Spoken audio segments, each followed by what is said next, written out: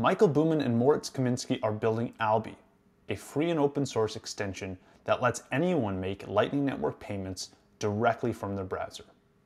In our conversation, we talked about exactly how Alby works, some of the similarities and differences between Alby and other browser extensions like MetaMask. We talked about the tech stack Alby's built on, specifically LNURL and WebLN and the importance of those two protocols. And we also discussed some of the concepts of value for value. We talked about identity, and we talked about the future of payments on the Lightning Network. Now, if you're enjoying this episode, if you find it useful, the best way you can let me know is by sending in sats that reflect the value you got out of it. If you didn't get any information out of this episode, don't send in anything. If you got a lot of information, if you thought it was helpful, send in a lot of sats. Up to you. The number is your discretion entirely. I can't decide how much value you got out of this show, but you guys can show me how much value you got by sending in sats that reflect that value. You can also send in comments and questions. I read through every single one at the end of the show in the lightning round presented by Voltage. Now, quick shout out before we get into it. Voltage is the premier provider of Bitcoin and Lightning node infrastructure. I'll have more from Voltage later in the show in the lightning round. But until then, I hope you enjoy this episode. Michael and Moritz, thank you both for joining me today on the show.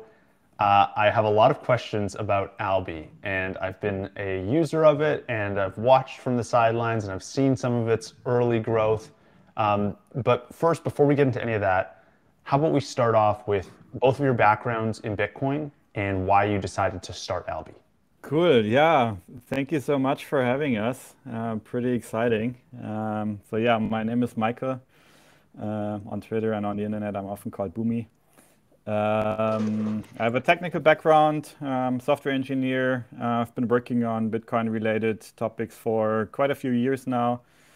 Initially, I did some Bitcoin remittance services to mobile money systems in East Africa, for example. Have always been interested in the question how we can bring this open internet protocol of money to the web. And this in the recent years had led to the development of Alby, which we're going to cover today, I guess. So, yeah. Moritz, how about yourself? Also, yeah, big thank you for inviting us.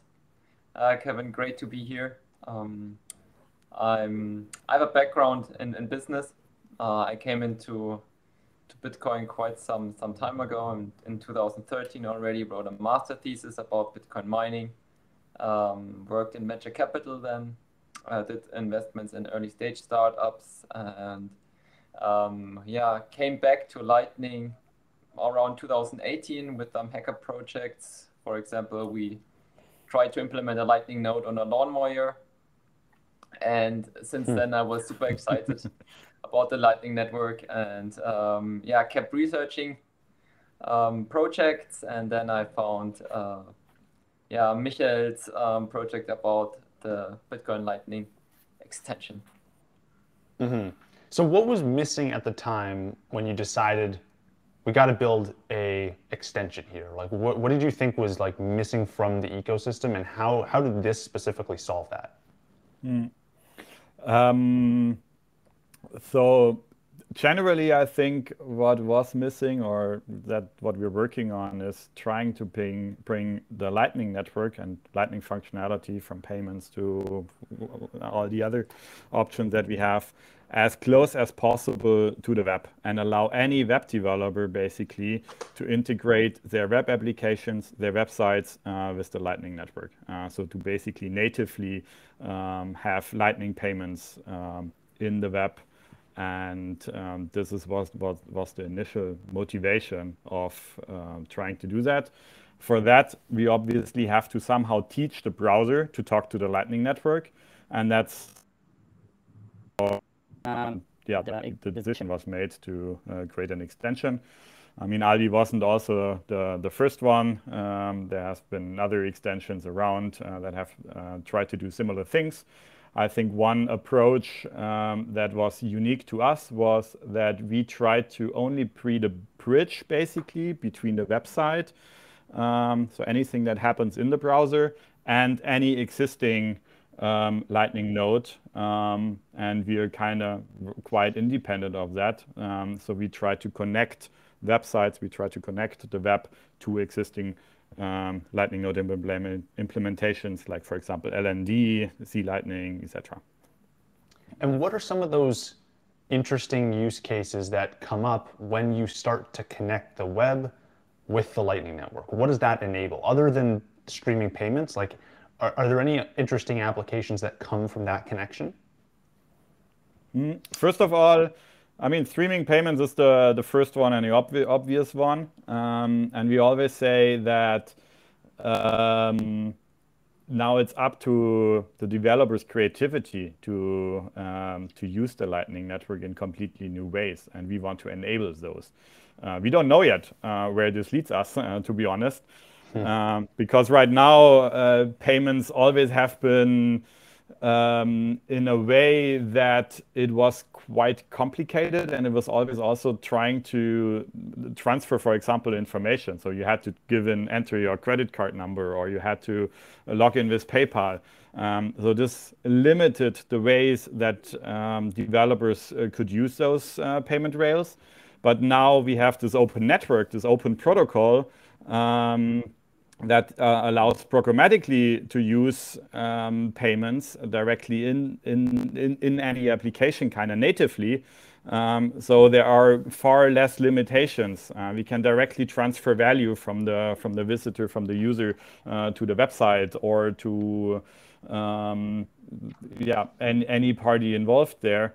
And I think this will lead to a lot of creativity out there. You mentioned streaming payments. That's obviously the first solution. But what I'm always also excited about is that we have no limitations anymore in terms of geography. So it doesn't matter where the user is coming from. It's certainly possible to pay anybody from anywhere, independent of the. You don't have the limitation on the payment method here. Right. Yeah. And to add on this, maybe also a bit different perspective, and also why we started Alby, and that probably is important for a lot of use cases. Is now users for the first time have the chance to access Lightning applications on the web in a very, very easy way, like seamlessly through this extension, what was not possible before. And this is also why Michael said it's basically up to the fantasy of all like web developers, because suddenly they have an audience, right? An audience that can access these Lightning applications.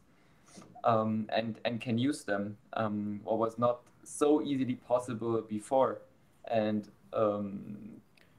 this is not only part like because we use these password, or we enable passwordless logins, but also that through this protocol, and maybe we can touch up on it later, through WebLN, that allows these programmatic interactions, that users can now, for the first time, access these applications that they couldn't before.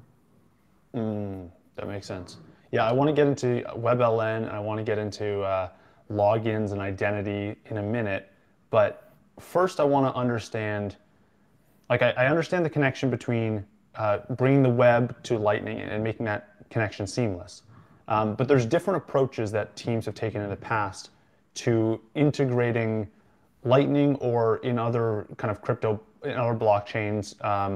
They've taken different approaches. One being a mobile app to kind of like log in or to make payments through, and another being a native browser.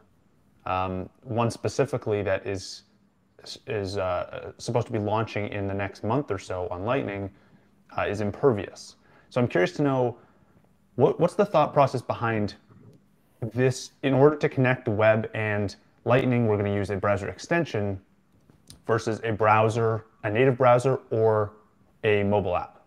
Yeah, so from my perspective, I think first of all, we have really tons of great apps out there, like especially mobile apps with a lot of users, and they do a great job there.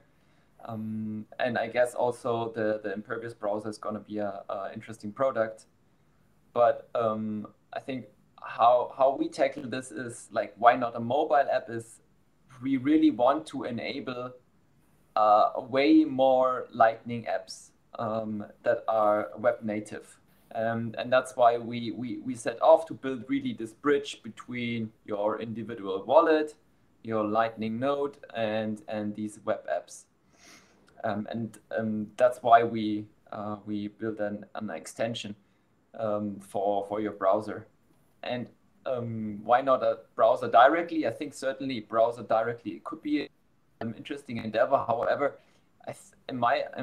so from what I see, it is a bit like, I think users are very much used to their current setups, and switching costs might be rather high to a new browser.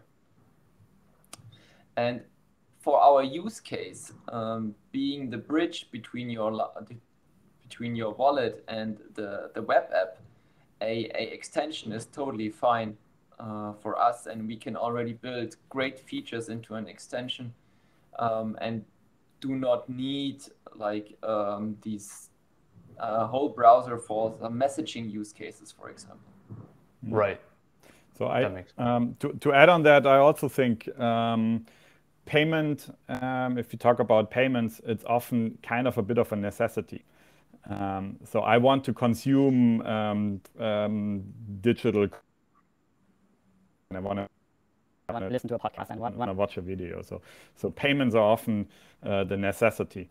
And our goal is actually to make this necessity as seamless as possible, to put it as much as possible in the background. That mental overhead for this also is kind of removed down to zero. And I think with Lightning, we for now can do that.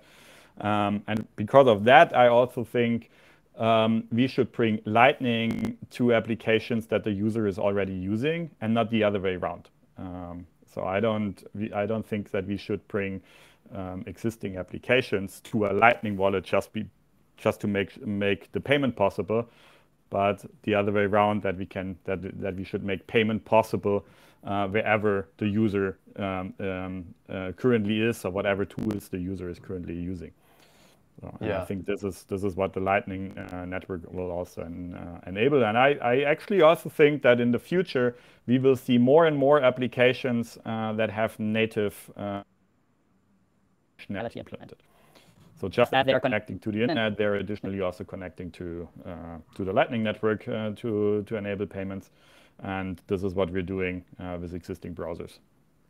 Right.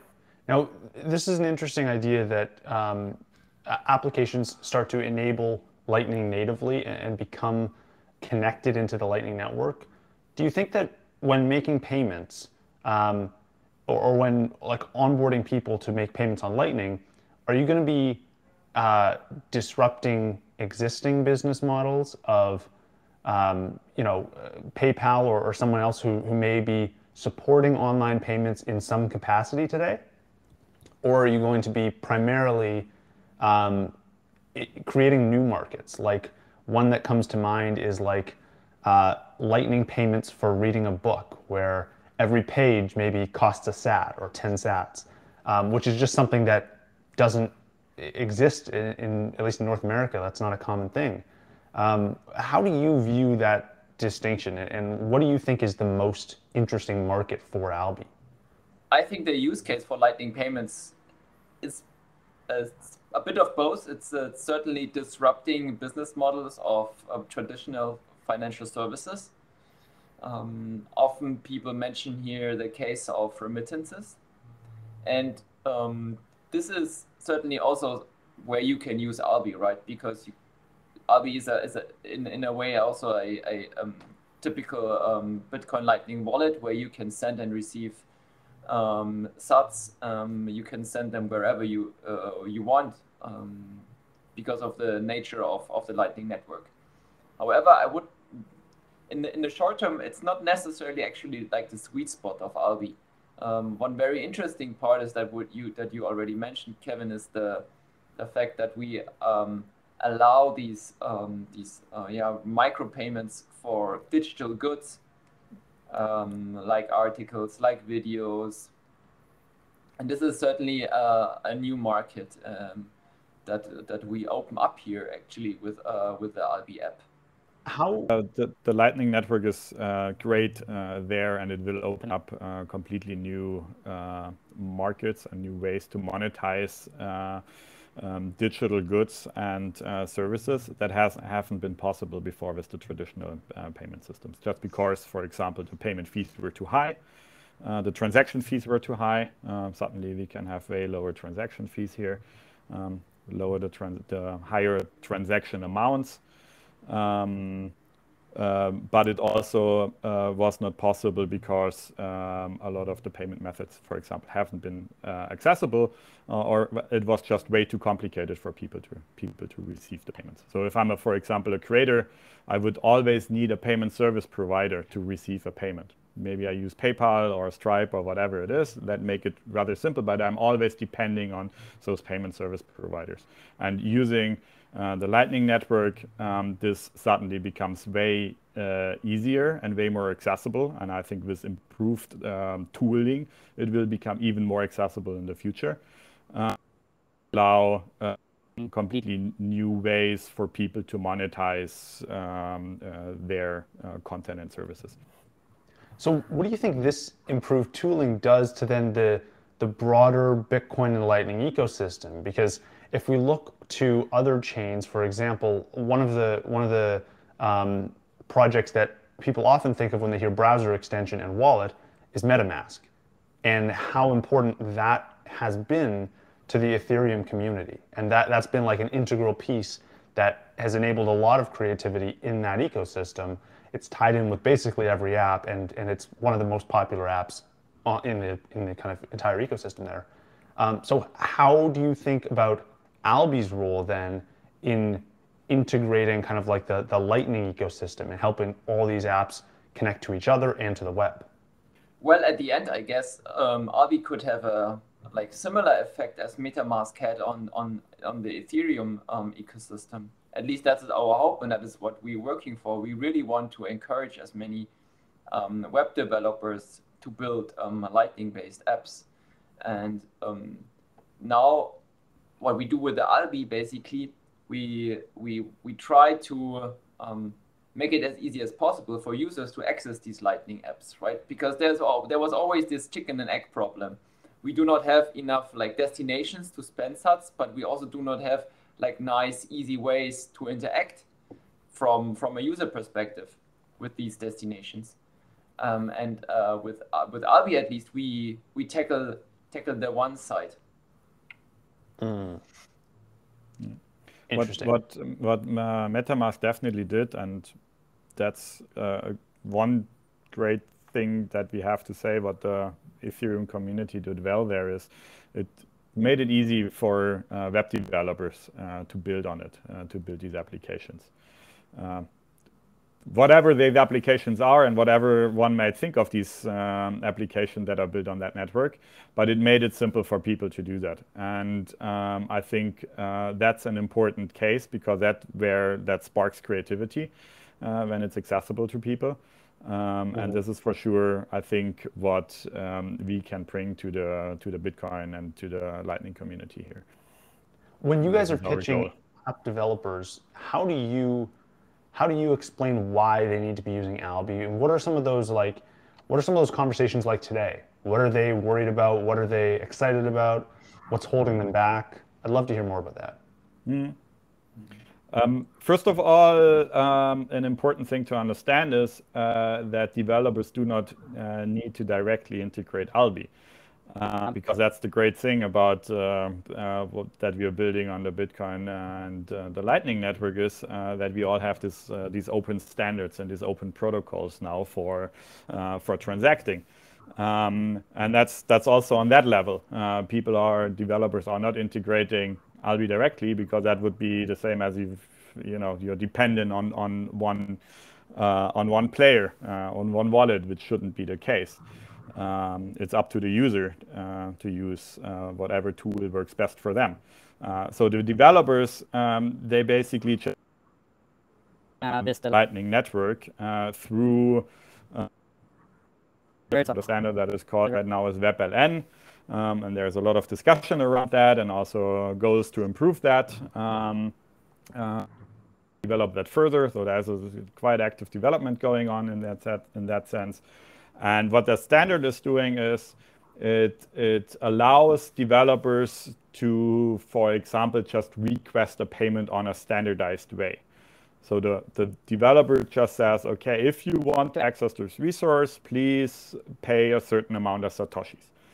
And what Alby then does, Alby then comes from is basically the wallet for the visitor, for the user, and Alby can speak that language and can now pick up on that request from the developer and provide an interface to the user, and, for example, there ask the user for confirmation if the user really wants to do that payment. And if it's confirmed, the payment will automatically send, and a response will be given back to the developer's code. Yeah, they can do whatever they want with that. So that's an important thing, I think, which is very different to typical payment methods, because right now you would integrate with Stripe or you would integrate with PayPal, and you have a very direct implementation there. But with this new technology, what we're having now is you're basically just integrating this with a standard. You're implementing a standard. You're integrating with the network. Mm-hmm. I see. Why developers actually should use WebLN? I think one big advantage is certainly the better user experience that they could provide to their users, because WebLN allows for programmatic interactions, and it also reduces the friction, right? So because today, as a user, what you often have to do if you access a Lightning app is somehow you need to scan a QR code, you switch the context, people have to take out their smartphone, and it's just not nice, right? And with WebLN, this is totally not necessary anymore. And you can even think of like auto payments along the line if this WebLN standard is like further improved. And also, for example, not additional prompts anymore if you allow for budgets or access a Lightning app. This is, I think, UX definitely is one big improvement here when it comes to WebLN. But also, I think one big fear of many developers that we've come across, and we've talked to several because we are really actively pushing this standard right now, is that actually WebLN is really it's ready, right? It's meant to be used already, and it's also secure, right? And these are also just like some fears that we encountered within the community. But we already see great WebLN based apps out there, and they are super happy that they implemented it, and it was very quick. I think maybe Michael can also quickly touch up on that, how easy it is to implement WebLN in a app. And another thing is that it also is not. It does not substitute LNURL, right? It's complementary to that. So what are those two? How do you? I'd love to hear the distinction between WebLN and LNURL. What are the differences there for listeners? Mm-hmm. Yeah. So first to WebLN, as Moritz just said. Right now, if you want to pay pay with Lightning online, you often have to, you see a QR code, you see a Lightning invoice, you scan it, you have to switch to a different app, and then you come back and things like that. So this is kind of annoying. You have to think about it. And we don't really need, because we are actually in the digital world already. So if you visit a website, the website is very dynamic, right? The website uses JavaScript to do all kinds of things. And what WebLN or this standard now tries to enable is that developers can request they would, for example, request access to a video camera or to microphone. So for example, if you visit a web conferencing tool, if you visit Google Meet or something like that, the website asks if Google Meet can access the camera, and the user says yes or no. They don't need to switch some context or do some other setup and something like that. And this is a very simple call for the developer, and the browser understands it. And this is what we want to achieve actually also in the Lightning Network. So that the interaction is very similar to that. The user just confirms it, and the payment is done. No context switching. To the protocol, WebLN defines a certain set of functions, of JavaScript functions, that developers can use in their website to request a payment or to request an invoice and things like that. So this is basically the language that the website speaks with any Lightning. So this is the WebLN context. LNURL is a bit different, and that's why it's also very complementary. LNURL defines certain standards on, for example, how a Lightning invoice is received from a node, from somebody when I want to pay a user. And so this defines a certain set of HTTP requests that apps can implement to just have a standardized flow of information there. I see. So these are two complementary standards. When you look at app developers today and some of the apps that already exist in the Lightning ecosystem, how many of them have integrated both? How many have integrated just one? What's the status of adoption like when specifically talking about those standards? I mean, LNURL is quite widely adopted. So for example, a Lightning address that allows you to have a human readable name basically for receiving Lightning payments. That's basically built on, or that's defined in the LNURL spec. LNURL auth is also a certain spec on how the flow happens for authentication. So these are actually quite widely adopted. Lightning addresses are now everywhere. Really many applications implemented, from Bitrefill to Lightning tipping bots in Telegram. So those build on that standard. WebLN is, as we said, it's complementary. It tries to have a deeper integration into websites. The adoption is not as widely, I would say, as LNURL, but picking up. As I said, there is a lot of discussion around that. Also a lot of discussion around the use cases. There's a quite new directory for Lightning-enabled apps, which is makers.bolt.fun, which is highly recommended to check out. So those list applications that are implementing that WebLN standard. Very cool. Now, one thing you mentioned was Lightning addresses. And I've played around with them a bit. I know you guys support them. There's a bunch of other apps in the space that support them as well. I get the idea of this human readable address. I think this is really cool. Does it change the value prop of a Lightning address when there's also a browser extension that you may not even need the address at all if you can just use the extension within your browser? How do you think about the use case for Lightning addresses in a world where everyone is on a browser extension like Alby? I very much think that the Lightning addresses are great for humans, right? So that's kind of an easy to remember and easy to share version, or an easy to remember and easy to share type of information to accept Lightning payments. So I think whenever we do peer-to-peer payments, like from one human to somebody else, I think Lightning addresses are great. It's also a great way to add Lightning information to websites where I want to get paid, for example. So I can use my Lightning address there.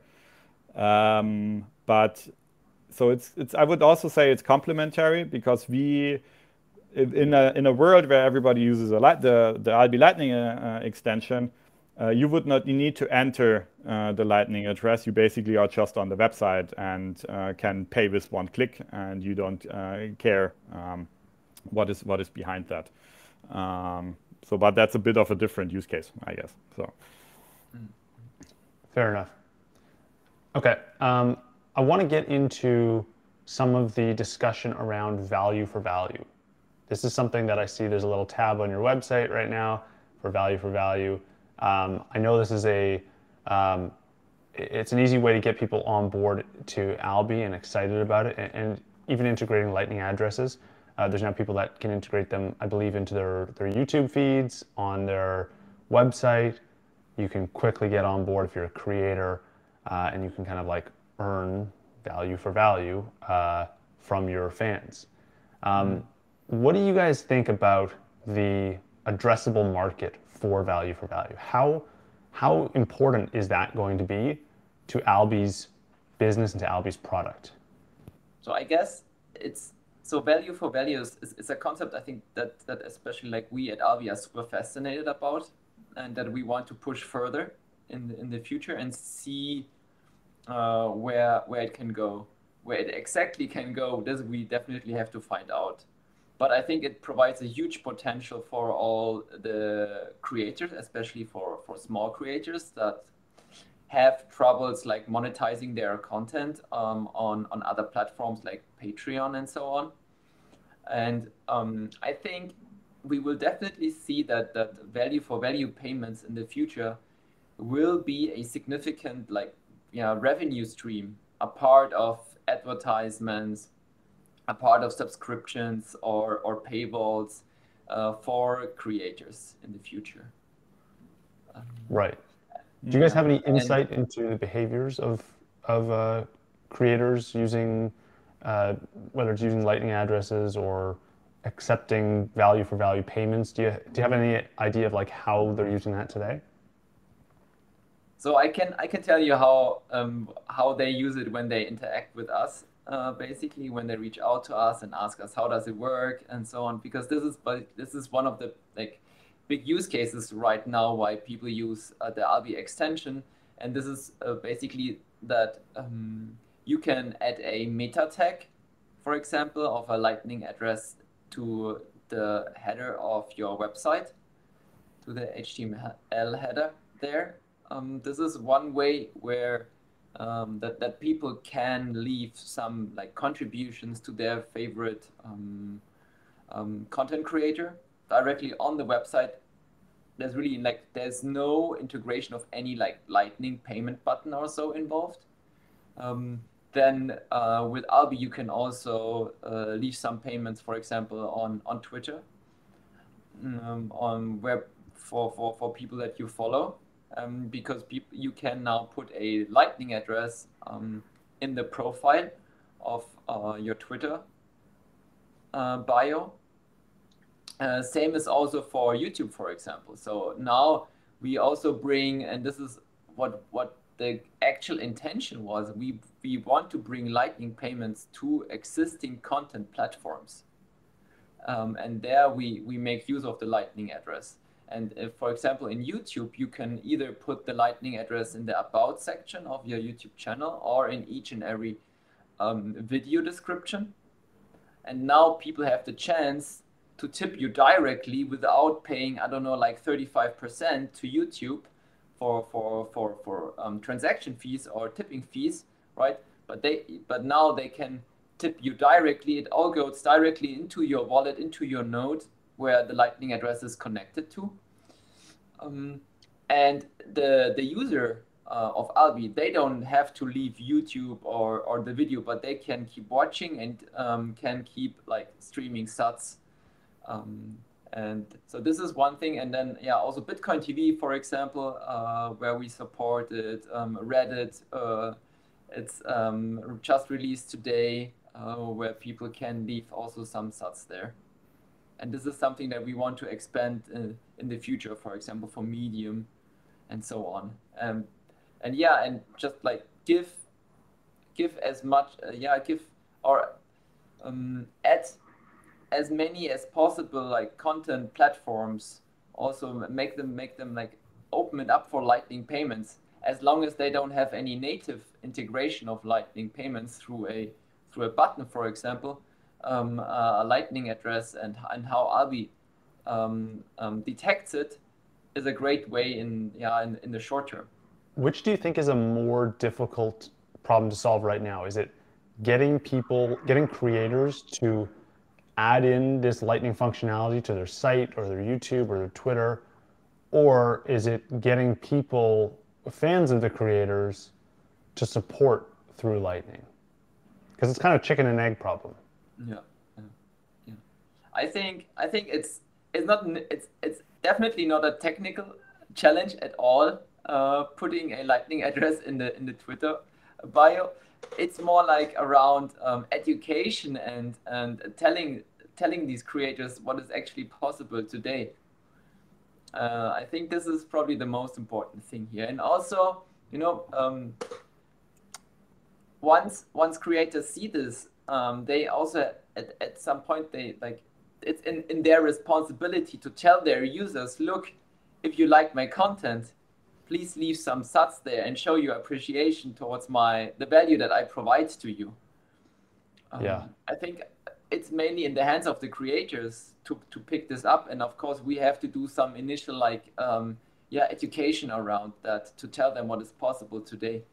Totally. Yeah. How are your thoughts there? What are your experience with that? So far, I've seen I've seen it in the context of podcasting mostly, and it for me is definitely a new thing to have to ask for people to support the show. It's definitely, it's not like a natural thing that you see commonly on YouTube and in podcasts. It's a shift in the mindset of the creator for sure. I've seen payment volumes grow quickly though, and as you if you're consistent with it, I think it definitely works. And it's getting to the point now where in the last month, the show received I think it was 270 something thousand sats. So that's over $100, which was the amount that I received in October and November might have only been like $5. So it's grown quite quickly. It's still not at the point though where I can turn that into like a full-time income and be entirely audience funded. I think that does already work for bigger shows like I know Adam Curry is kind of like pioneered this movement, and he can do that. He's at that level where he can support his lifestyle and support the show directly from audience funding. So I think that's really cool. I wonder what some of the new, like now that I see it, now that I understand it, I start to see it in different contexts too. Like I see it happening, for example, one thing I saw a couple of days ago was on Stacker News, which is kind of like a Reddit style Lightning forum. Someone posted a comment and it was a response. Someone initially posted a post on Stacker News and said, I need help with this problem. I have a 1 million sat bounty for anyone who wants to help me solve it. And someone posted a comment, solved the guy's problem, and they paid 1 million sats. So for posting a comment, you just got like $500, or whatever the equivalent is now, maybe $400 of sats paid directly to you. Yeah. There was no contract, no requirement. It was truly like value for value. You gave something valuable, you helped this guy solve the problem, and you got actual money instantly as a result. So I definitely see it picking up steam. I wonder what do you think would be the most exciting use cases for value among the ones we've mentioned? Like podcasting maybe has a head start today, but there's podcasting, there's general like blog posts, there's YouTube, there's Twitter, there's all sorts of avenues for this. Are there any particular ones you guys are excited about? I mean, I think podcasting has shown that greatly and has a great adoption there, which is super cool. What I think is that like typically monetization for digital content is always kind of hard, right? Because anything digital is always just a copy. The reproduction costs of anything goes down to zero more or less. So I can, if I download an MP3, whatever that is, it's always just an identical copy. That's the same for a blog post or an article. So it's always an identical copy. It's easy to reproduce. It's easy to spread out. That's why it's quite hard to put good content, I guess, behind typical paywalls, because the paywall can be worked around or can be hacked around because somebody always just has a copy. I can pirate it. I can just upload it somewhere else. I can send it to you via email. It's all fine. And I think the value for value idea there is that is matching way better than typical to anything digital, to content, just because it respects that information wants to be free. It respects that information can easily be copied. So if we make the payments for that as easy as the copying of the content itself, and this is what we can do now with the Lightning Network, I think this can become way more widely adopted for the publishers, but also obviously then for the users. Like the feedback that we are getting is that is quite good, that a lot of people are quite interested in especially supporting their creators. And basically, that's why I also like the name value for value, because you get a lot of value from any creator. And now with one click, you basically can say thank you and give some value back and allow creators to continue creating the great stuff. Particular, I'm quite interested in seeing that obviously for also written content for blog posts, as you mentioned before, which goes in the direction of also, I would say, journalism. That for good articles, people are able to say thank you and pay the creators directly for that, the journalists directly for that. Bands, music, for music streams in that sense, for example. I think it's a perfect match. But I think it also goes further than that. For example, as you mentioned, if somebody has a problem that I can share in a forum, and somebody helps me solving it, and now as it becomes easy, sending money back, that's quite helpful. So for example, also Stack Overflow. Stack Overflow is a nice example for developers, where you often say thank you. And it would be great to leave a few sets there. If somebody answered a complicated question for one person and it's now answered for a lot of people, I think a lot of the people would just say thank you. Here are a few sets for that. Yeah. What I also find very interesting is if you can, and that's what also we were working on with this meta tech, because it's extendable basically. It's like implementing cascading payments. So not only that the immediate publisher gets paid, but all other all contributors to this final piece of content, they also get some fraction that is like individually determined by the publisher, for example, or in another way. And this is something that gets very, very interesting once this picks up a bit, right? Because then you have incentives totally aligned down the line from every producer to the final content consumer. We also thinking about how we can enable these cascading payments, for example, with Lightning addresses. This could be, for example, a additional service that we provide with together with the Get Alby Lightning address. So if you get on getalby.com/lightning-address, then you can create your own Lightning address. And this in the future, for example, maybe there is a way that you can configure your own Lightning address in a way that people who contributed or helped you on creating this piece of content can also earn some sats. Yeah, I think that's a really cool idea. That's something that that's one feature wish list for me on podcasting. I know the Fountain team's working hard on it, but I would love the ability to, have a conversation with you guys and have you just send me over your Fountain username or something, or some like human readable name. Maybe it's a Lightning address, maybe it's just a Fountain name, and I can instantly insert it into the show, give you guys a split, instantly insert a producer and have them get a split.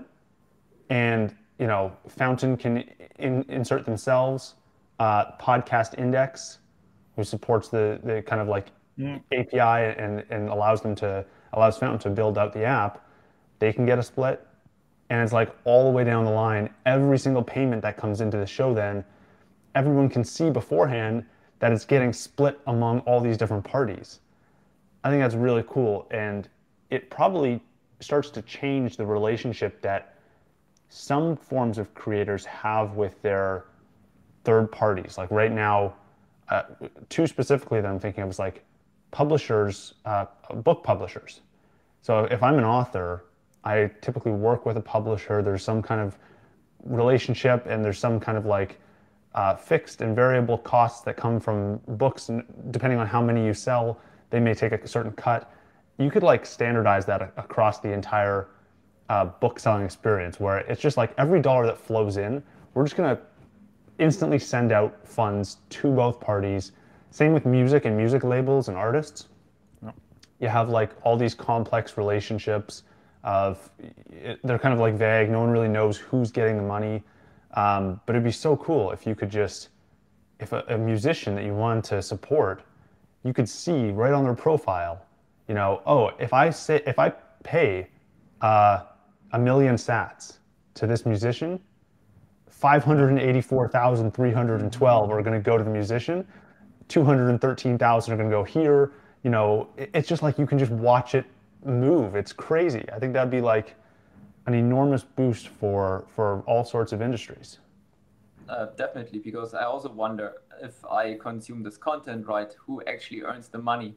But if I see that it's really this specific author receives the money, and because I really like this chapter that he just wrote, then I'm probably as a reader, I'm more likely to pay than if I did not know.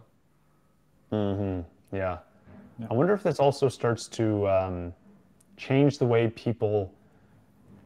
I wonder if it like opens people's eyes up to how much money is actually being consumed by some of the intermediaries along the way. And it's specifically an example for musicians. I don't know the exact numbers, but I know that's been a common theme, is that musicians are always kind of angry at Spotify for taking all the money that comes from mostly their work. I wonder if this kind of like illuminates that and forces. Do you think it forces intermediaries to start contracting their take rates and their cuts? Like, do you think all of a sudden now, YouTube, for example, YouTube takes 45% of all ad revenue. Do you think that forces them to kind of pull back and start to take a smaller cut when they know that creators can just get paid for free without them being involved? I definitely think this competition, sorry Moritz, but I definitely think this competition will lead to, first of all, better service for the artists and the creators, but then obviously also for better better rates for the creators. Because right now, all these platforms, they still have the monopoly on that. And they have the monopoly just because they facilitate, or a big part at least, they facilitate the payment. And now we have the option to take that away, to open up, create alternatives for that. So you're not dependent on that anymore to facilitate the payment. You can use the Lightning Network to facilitate the payment and use completely new ways to distribute your content, which hasn't been possible before. And I think it's always great when we have alternatives. Alternatives will always lead to a better outcome, to better services, and to better options. One other thing is that the alternatives, sometimes people think that you have to take one or the other, but you guys are taking an approach where you can have a YouTube channel, you can have ads, you can do everything you're already doing, and you can earn outside, right? Like that's a cool thing where you're not requiring them to lose out in order to gain this new alternative. They can keep doing exactly what they're doing, and they can also use this new alternative. And maybe one day they find out the alternative pays more than the current setup, and then maybe they can get rid of it if they want. But they don't have to. They can just it's crazy. Yeah. That's important. Yeah, I think this is super important because, sorry, it should not be exclusive to people who only have SATs to access contents, because it's unfortunately still a very limited amount who can pay Bitcoin Lightning. But this will certainly change, and now we give this additional revenue channel to publisher. They can promote it among their own audience, and then they suddenly realize, look, maybe this channel is this way of earning money is way more efficient in a sort of way, because I have to pay less cost to others, and then they can promote it, and only they can do it like this because they have the possibility. Like before, they did not have that. Right. Now, Alby, I can already see, is becoming a great tool for creators. And we just talked about a lot of the different applications there. Do you think Alby will be as impactful or even more impactful for things like merchants or SaaS businesses or other aspects of internet commerce that aren't directly related to creators? Can be, definitely. I think in the area of gaming, because this is a space where users are very much used to paying really tiny amounts instantly across or within the game, across games, maybe to purchase in-game goods and items. I think this is also a space that very likely we see some bigger adoption of Bitcoin Lightning payments, and Alby also here serves as a great way to onboard gamers to apps or games online, like browser-based games that integrated Bitcoin Lightning already. Yeah. I think the Lightning Network is particularly great for any digital goods and services. So less for physical things, I would say, but especially for digital goods and services that you directly consume. So there you need the instant kind of payment, also the high transaction volume, small transaction amount of kind of payments. And for all of those, I think Alby is great because Alby reduces the mental overhead for these payments. So whatever that is. Right. So, interesting that you said you think it's going to be better for digital goods than physical goods. Is that because of, we already have a pretty good solution in credit cards? Or is that, I'd love to hear your thought process on why physical goods may not be as appealing, as much of a use case for Lightning. What I think here is when we, for example, order physical goods online. So because there, it's you will get the delivery much later anyway. So if it's the payment instant now or how complicated the payment is, doesn't matter that much in my point of view. to an online shop, I add some articles to the shopping. I have to enter my address anyway, where the goods should be shipped. And now paying is annoying, but making it using Lightning as a different payment method doesn't make the flow that much better. So if I enter a card number or if I pay with Lightning, is kind of it's yes, obviously Lightning has advantages, but in terms of user experiences, it's not that much of an improvement, I would say. But whereas, for example, for anything digital, if you want to listen to the podcast, or I want to read this article, or I want to play this game, there basically with one click, I'm directly consuming the good that I'm buying. I'm directly consuming the service that I'm buying. And there the payment needs to be seamless. It needs to be as much in the background as possible. It needs to be instant. And these are all great properties that the Lightning. Digital goods are also much more global. Physical goods, you always have the delivery problem, so you can only buy it where it's sold anyway, or where anyway. But with the Lightning Network, I can now pay the creator or the artist from the other side of the world and consume their digital goods and services directly, and that's what the Lightning Network can facilitate much better. Right. Okay, that makes sense. That's really good perspective.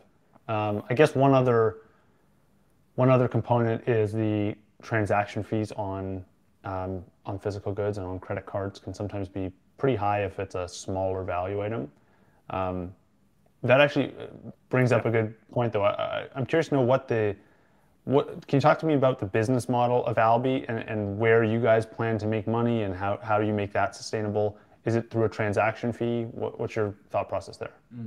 Yeah, I mean, first of all, Alby, the browser extension, is an open source project, right? And we currently live from our own investments from a grant, and that helped us a lot now to kick off the development. But yeah, as you say, somehow it needs to be sustainable, right? And also there need to be some funds that flow back to the developer community. And that's why we are in the process of creating an organization that helps us to do so. One way, for example, to earn money with Alby, the browser extension, is to offer services all around how we can make it as easy as possible for users to get on the Bitcoin Lightning Network, because I think there we solve a problem. And this could be, for example, through cashback rewards paid out over the Bitcoin Lightning Network. Could be fiat to Bitcoin on-ramp, but direct on-ramp to Bitcoin Lightning. So this could be services that could be a business model also for Alby in the future. I just had a thought. I wonder if you guys could take the exact same value for value approach and apply it into the browser extension, where you say maybe by default, there's a 1% goes back to Alby to support the project, but users can turn it off if they want. They can change it to 10%. They could change it to whatever they want. Do you think that could be a sustainable model for earning revenue? Yeah, it could be. I think we should try that out. We should do some user research for that. Why not? I mean, we are a strong proponent of this movement. So, and we should convince more people to use that. So I think maybe then they're also open to that. Definitely. Good idea. Yeah. I like that. Yeah. Yeah. It's definitely an interesting thought. And here, that's the thing. That's kind of what the Lightning Network enables, right? So because we still have peer-to-peer payments, and we additionally would have here a peer-to-peer value for value payment to a service provider that you're using. So completely impossible with other payment rails so far. Yeah, interesting. Well, that would be really cool, I think, to see, because I think the podcast index may be using that as well right now. in their service. I believe the app developers get to decide how much they pay the podcast index. I think some have it set to like 5%, some have it 1%. I could be wrong on the details of that, but I believe they're using like a value for value approach there. And anyways, yeah, it could be cool for other software projects to take a similar stance. But I want to talk about, let's move the conversation to identity and whether or not this is going to be like an important part of Alby's ecosystem and Alby's browser extension, right? Because we talked about payments, and that's cool to be able to send money back and forth over Lightning, integrated with web apps. Identity is also another super important component for web apps. Every web app has their own system. Now when you get to a new app, it's like log in with Facebook, log in with Google, log in with Apple. There's like a billion different ways to log into things. Is Alby kind of trying to become a tool that developers can use to just have users log in and know who they are and kind of like identify them? Yeah, definitely. It's a very relevant use case for Alby right now, and they can already do it today. So we offer a login with Lightning either through LNURL auth or WebLN. And there are also quite some applications out there already that implemented these authentication mechanisms. And so far, it's mainly for anonymized logins. But I guess it could also be extended to a way, for example, that you log in with Alby and still get prompt which user like details do you want to submit to this specific Lightning app, so that they can really build up an identity for you, right? Because this is a bit the tricky part here. Actually, a lot of service providers, they somehow want parts of your identity actually to advertise their services later on again. And it depends on how it is implemented. This is currently not possible today. And maybe we need better tools for that, or better ideas around that. One additional thing here is also, for example, when you already paid for certain content or for certain services, and you want to access it again. That's kind of also widely related to identity. Typically, right now, you would need some kind of authentication, some kind of login system.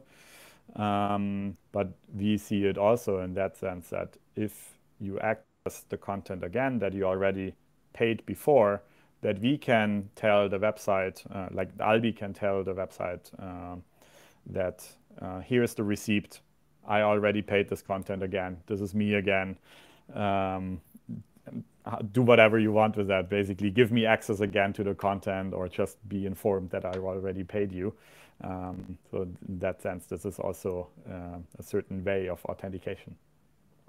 Is there anything that you guys are, like, you're so deep in the weeds on building Alby and figuring out what some of these interesting technologies are going to be that you should include in the product? Is there anything that you guys see as a use case that developers should be using Alby for but haven't realized yet, maybe? Or any Lightning applications you think that need to be built, maybe leveraging like WebLN and LNURL? So first of all, I think the most obvious thing is everywhere where we transfer some digital information, where we want to have a payment stream, that could be rethought. This process could be rethought using Lightning, using WebLN, as we said before. Either if it's a paywall kind of system, or if it's a value for value kind of system.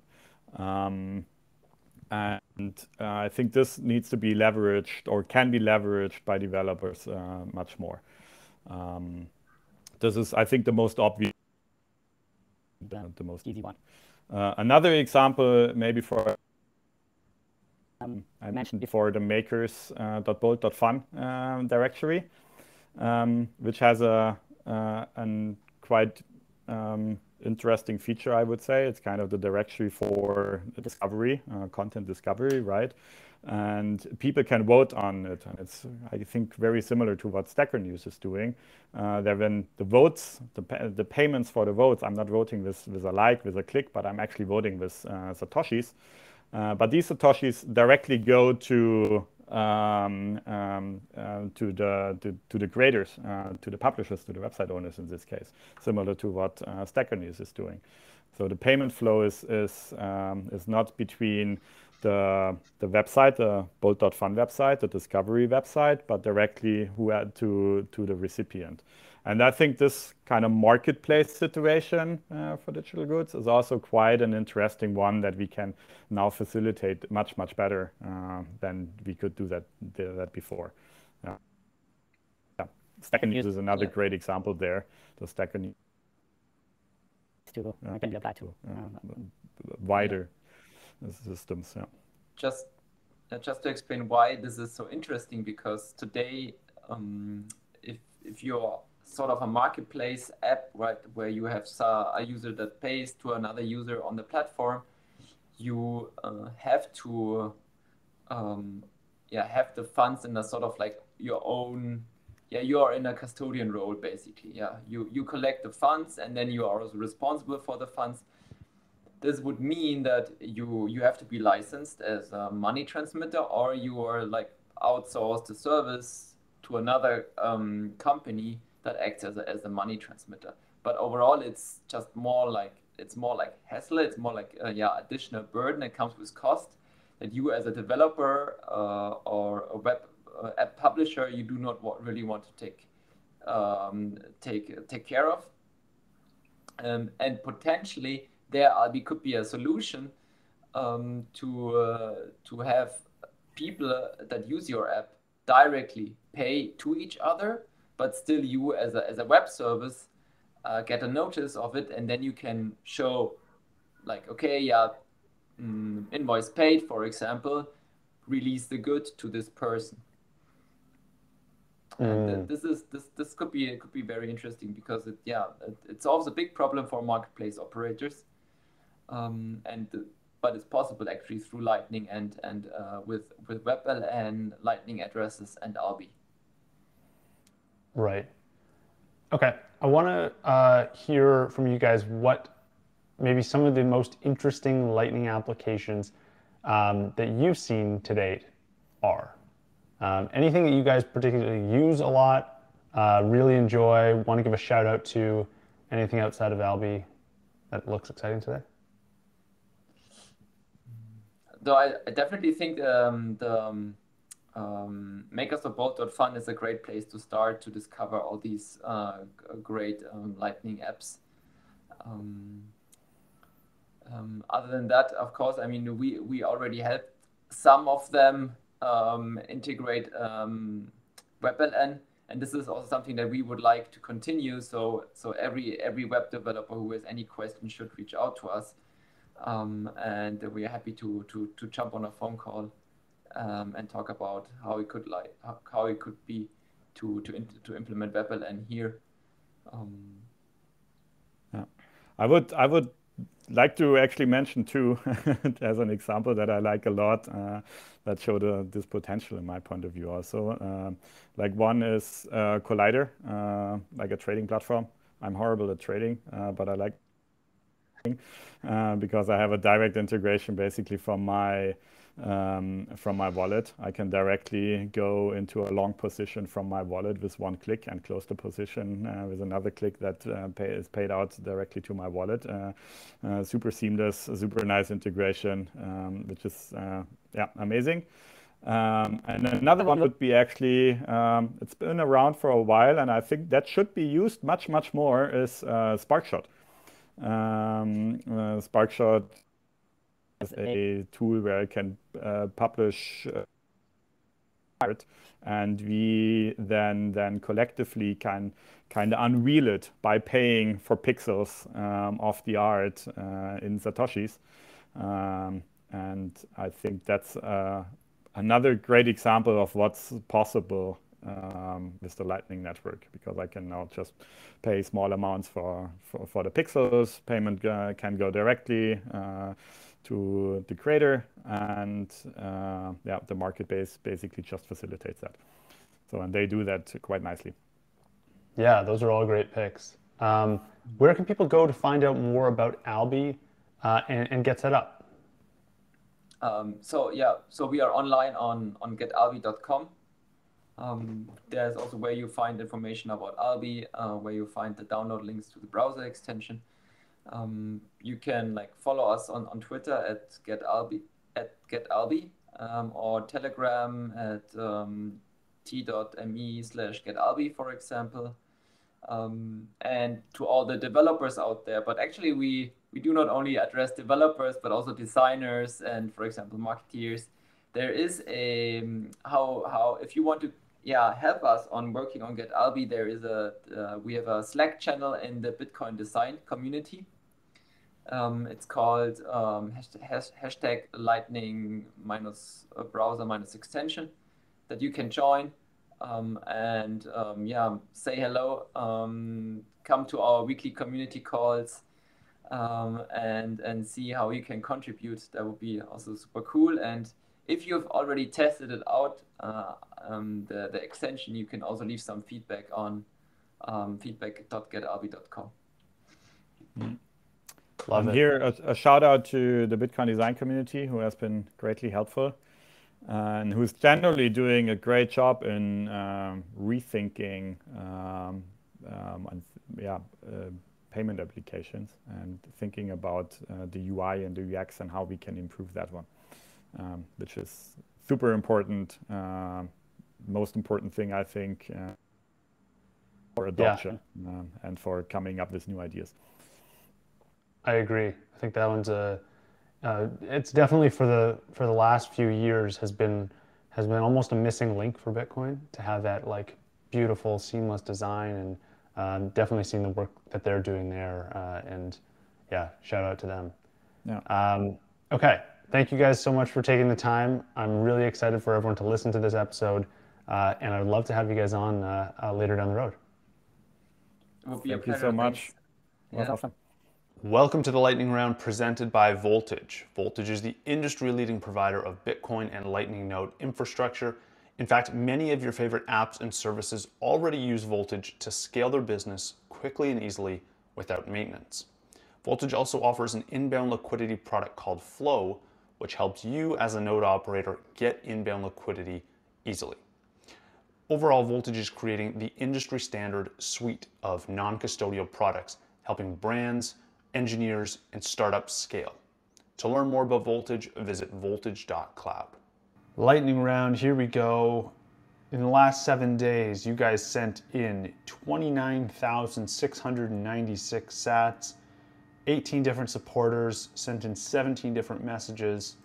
Some of these are from previous episodes in the last week, but a few of these messages have come in just the last couple of days.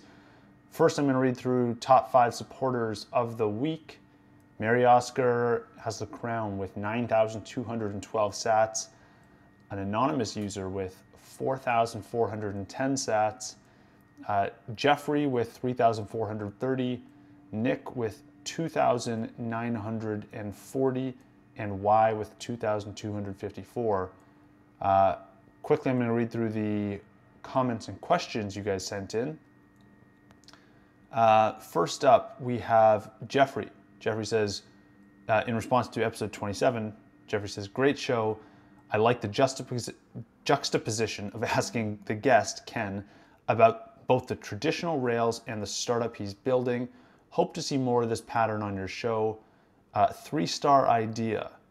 If you hint about or tell us who your future guests are, we the commenters could supply questions. You could drop sats to us for helpful or rich or context-aware planned shows. We could help make the show better, value for value.